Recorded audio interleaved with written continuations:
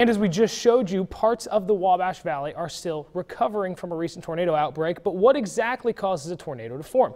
Storm Team 10's Brady Harp explains the ingredients of Mother Nature's strongest types of weather.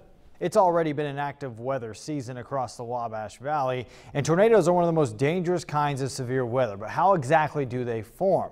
Well, first you need surface winds. This is the first ingredient of a tornado.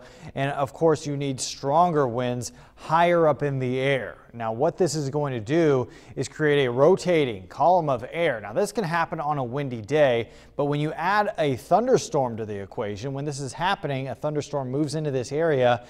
Thunderstorms like to move air up. And when they do that, that's going to just drive this rotating column of air up into the sky and create a spinning region of the thunderstorm. And once that happens, you're actually going to see a wall cloud form. Now that's a typical telltale sign that a storm may produce a tornado is when you see a cloud hanging down. That's what we call a wall cloud, and it's rotating. And what that's going to do then is possibly produce a tornado. A rotating column of air continues to build downward, and if it doesn't hit the ground, that's actually not a tornado yet. It's a funnel cloud. Many of you actually know this, but if it does, it is a tornado. And again, these are very dangerous storms. And if you have any other weather related questions, be sure to ask the storm team. We check email, Facebook, Twitter, or visit WTHI-TV.com and ask the storm team. We'd be happy to explain your weather related question on News 10.